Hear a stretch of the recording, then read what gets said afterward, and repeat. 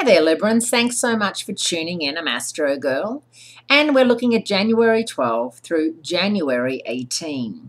And although I'd like to say it's the calm before the storm, because next week we have a super moon, a full moon, and we also have Mercury going out of phase or retrograde in Aquarius, which isn't going to be great for you.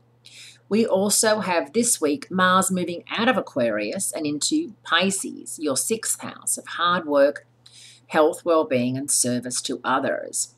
So for those of you who are in any sort of occupation, like a nurse or a doctor, where you are really of service to others, even a personal assistant. I mean, whenever you have a job and you have a boss and you're trying to make money, it's kind of a hard thing to explain. Service to others is, for me, growing up in Australia, it is public service. I don't know what they'd think about me saying that. People who work in the post office, because let's face it, the service is hardly. They don't seem to look upon it as that.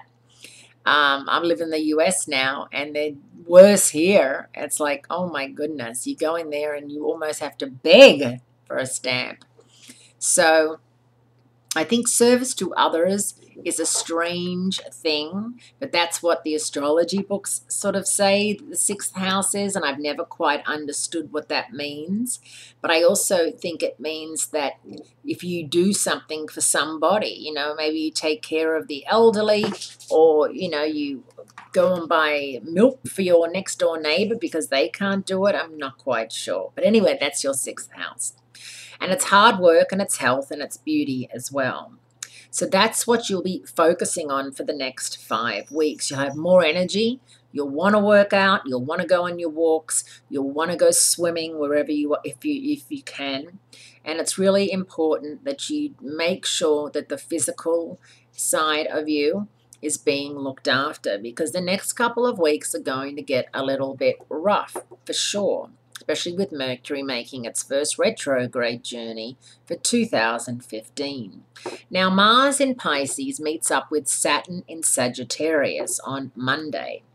And trying to do anything productive under the influence of this Mars in conflict with Saturn is like trying to swim with weights on your leg. It's not easy. Your best bet is to swim with the stream and not try to swim upstream or against the current or go out when it's really windy. I'm being very surfy right now. I'm not quite sure why.